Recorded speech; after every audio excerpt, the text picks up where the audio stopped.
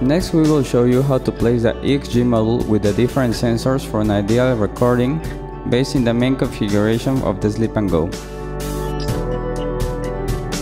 The technician will connect the additional module to the Sleep&Go.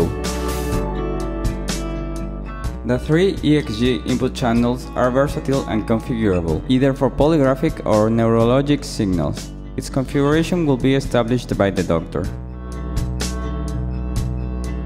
Place the sensors that your doctor told you.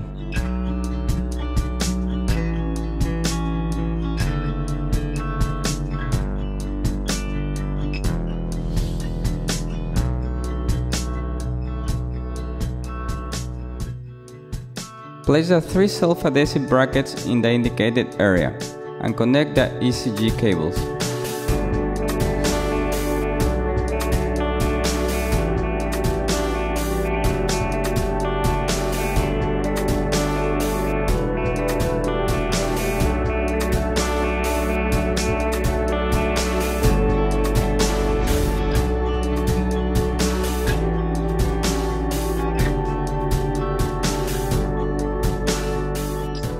This channel will allow us to check if there's a bradycardia or a tachycardia.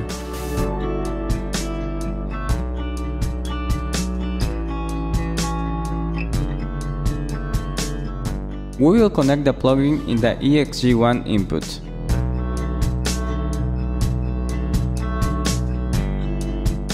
The external snore sensor will be placed on with surgical tape at the side of Adam's apple, and we will connect it in the input EXG2.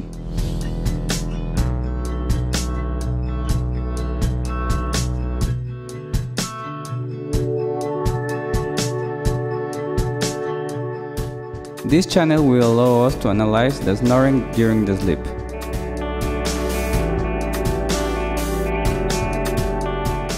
Place the electrodes in the lower tibia with a separation of 5 cm between them.